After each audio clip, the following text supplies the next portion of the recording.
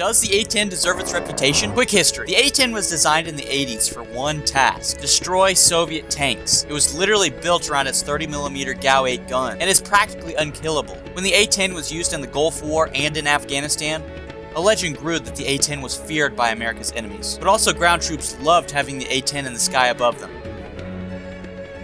In an era of stealth fighters and bombers, is the A-10 really relevant and deserving of its reputation? A slugfest war that has been fought for over 20 years and has no foreseeable end.